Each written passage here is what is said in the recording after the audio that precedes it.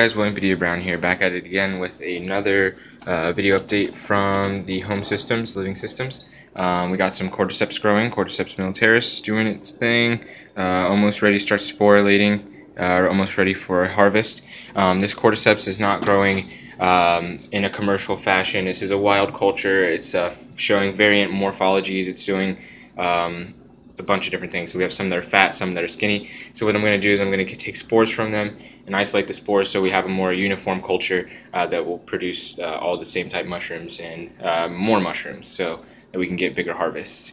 The spirulina's cultures are doing good.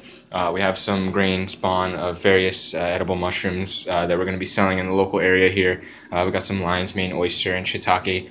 The shiitake is going to the local hydroponic store where we sell our spawn to help bolster CO2 in people's grow rooms. And then we have the lion's mane and the oyster mushrooms that are going to the Garlic Poet here in New Cumberland, which is a local restaurant. We're featured on their spring menu. You should go check it out and get some awesome food cooked up gourmet style by Chef Kurt. And then you can go pick up our mushrooms every weekend at the Radish and Rye Food Hub over at the Broad Street Market in Harrisburg. So we always keep this filled, got lots of spawn running, ripping and rolling, getting ready to go into all the other fruiting rooms. So yep, that's just all of our spawn going. Got our little cordyceps set up over here. If you didn't see the other video, I did get a new recycled table. My neighbors on the other half of this house moved out. They were throwing away this nice table, so I cleaned it up very well and introduced it into the laboratory. So that's pretty much it from the lab. I'm going to be getting some more spawn prepared because we have some workshops coming up here on March 27th. On the 26th and 27th, there's going to be an awesome mushroom event, a weekend full of fungal affairs or fungal fortunes offered by Good Sense Farm in DC. So we're going to be partnering up with them, and we're going to be heading down there on the 27th, and I'll be teaching a full day on growing mushrooms, and we'll have access to their farm mushroom facilities. So that's going to be really awesome. You can check that out. Search Good Sense Farm, and you can find the link to the event on their website. You can get your tickets on there. And then also you can check out Delaware Permaculture. Look through their event list. On April 1st, we'll be over at Greenlight Plants in Landisburg, Pennsylvania, and I'll be teaching a full day on outdoor mushroom cultivation. So we're going to be doing mushroom and hugelkultur mounds, mushroom garden beds, just small mushroom wood chip beds, doing mushroom logs, growing mushrooms in straw, all sorts of good stuff, all based on growing mushrooms outside. So that's April 1st, Landisburg, Pennsylvania. You can check that out by searching Delaware Permaculture. Look through their event list, and you can get your tickets on there. Get them quick because both of those events are about to be sold out here soon. So going to be lots of fun. So yeah, other than that, just like I said, you're going to be getting lots of mushroom spawn prepared for those events, and I might as well just take you on to the next thing. Extract sitting here in this little dark closet cabinet. Got some chaga here and some very high proof ethanol alcohol, which I'll be taking to the Modern Spagyrics extract workshop tomorrow. So that's Sunday. I'm not sure what it is. Check the date on this video upload. But tomorrow in Camp Hill, Pennsylvania, I'm going to be doing Modern Spagyric Herbal and Mushroom Extract Workshop. So stay tuned for that, and always got some tinctures going. Got to stay with the holistic and the spagyric medicines. So the darkling beetles have bred some mealworms. As I say, we have a few hundred mealworms in the trays here now. They usually just hang out on the food, on the potatoes. And for that reason, see this mealworm, you can see it on the camera. When they're really little, you almost can't even see them on the camera. So don't throw away any of the rotting vegetables or fruit or anything like that you're feeding them. Just keep them in a separate thing just in case any mealworms are living on there. So yeah, these are the darkling beetles. They just produce these small mealworms. The mealworms will shed their skin as they grow, and then eventually they'll pupate and they'll turn into beetles, and we'll have a reproductive colony forever. Never going to run out of mealworms.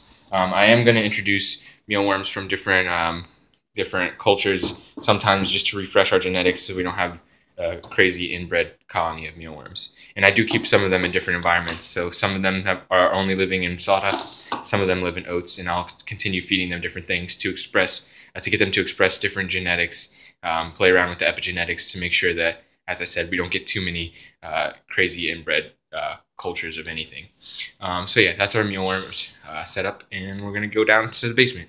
Alright guys, so over there we have some mushroom logs that are fully inoculated. You can see that white in there, and they're going to be going up in the Lemoyne grow room. I'm waiting for our humidifier system. I just ordered the fogger part of our humidifier system, so that should be coming in here this week, and we'll be growing mushrooms in our Lemoyne facility with the capacity of 200 bags, trying to get up to around 15 to 20 pounds of mushrooms a week.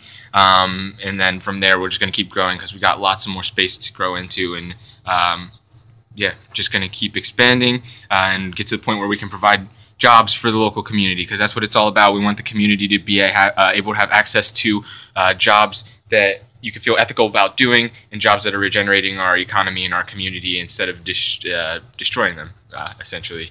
We don't want any corporations that don't care about the community. We don't want any big companies coming into our local communities where they're taking our money and taking it outside of the community.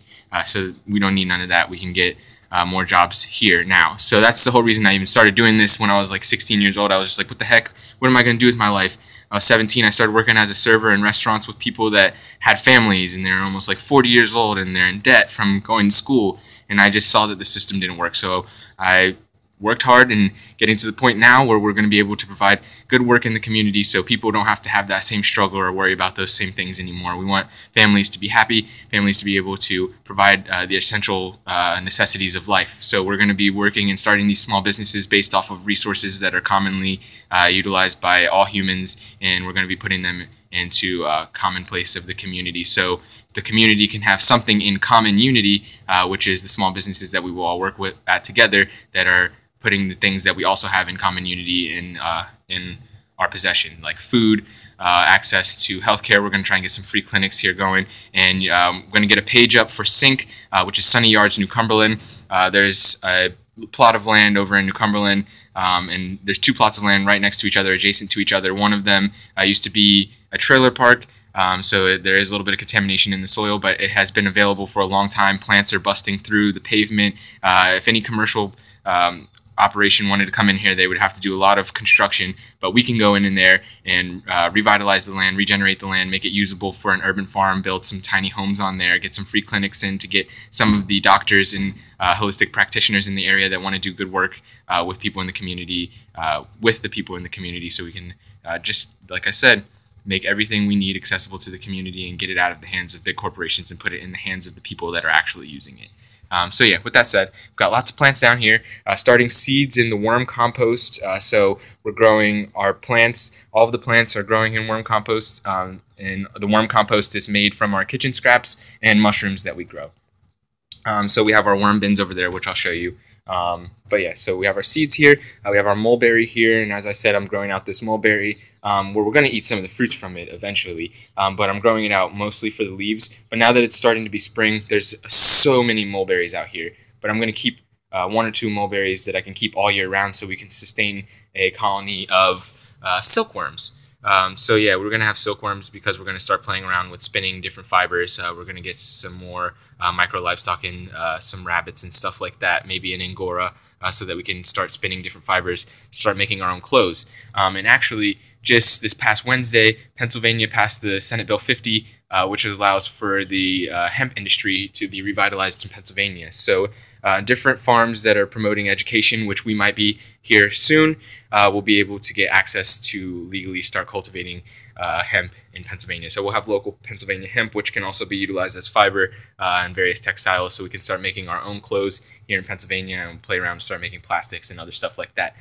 So yeah, I don't want to get off on too many rants because I could talk about so many things forever.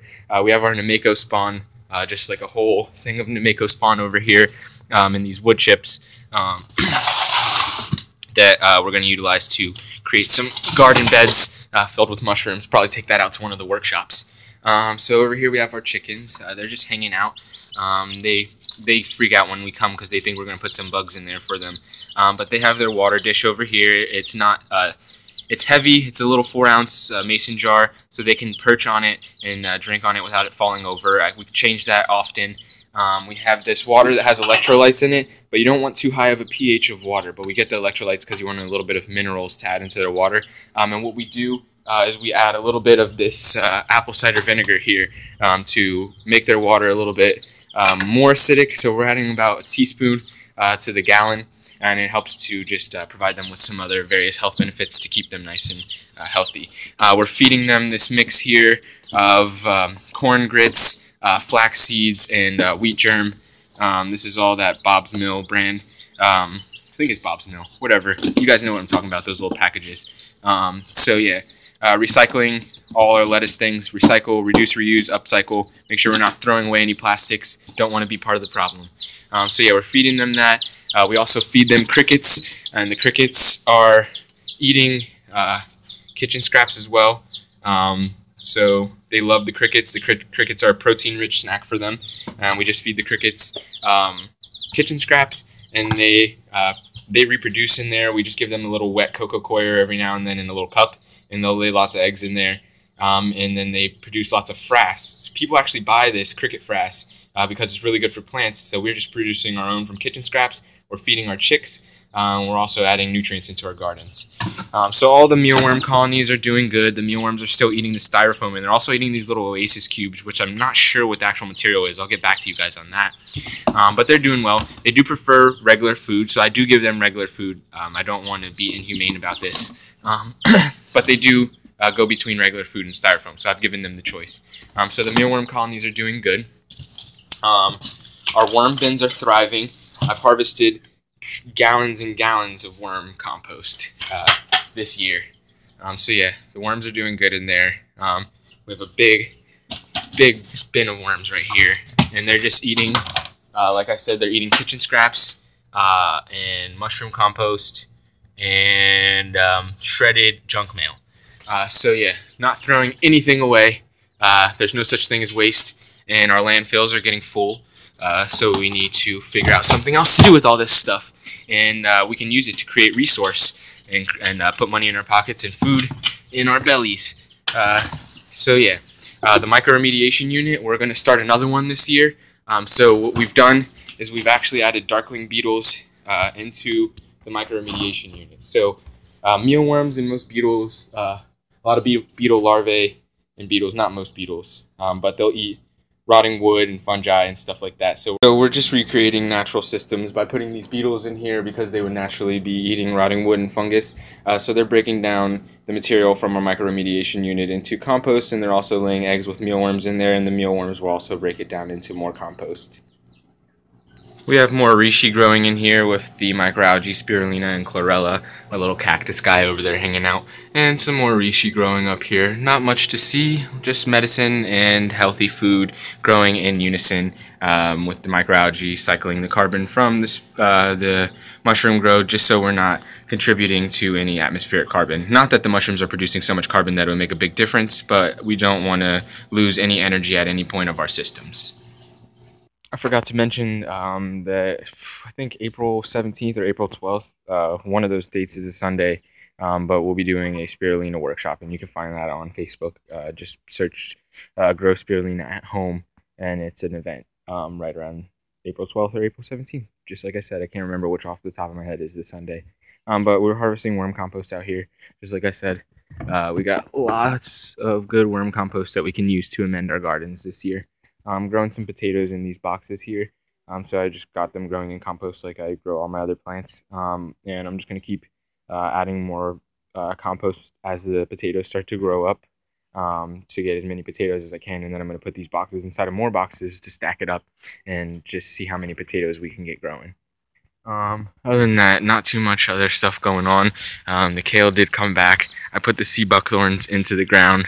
And they're doing well. I mean, it's been sunny. There is a chance that it might snow, but then that's one day, and then it's going to be really warm afterwards. So yeah, the kale's coming back. All this is new growth. It's doing really good. We should have some kale here beginning of April. We got one of the burners running. I'm going to go get some more propane here and do another burn, and just keep preparing more sawdust, more material to grow more mushrooms, and continue feeding the community and feeding my family. So yeah, if you like this video, hit the thumbs up, share on Facebook and Twitter, all your favorite permaculture blogs, mycology blogs, phycology blogs, entomology blogs, botany, anything like that. Other than that, it's been William Padilla Brown. This is my Living Home Systems. Hope everybody can take the chance to do something good for their community and for their family. Oh, rainwater catchment. Don't want to waste any rainwater. Have a good day, guys.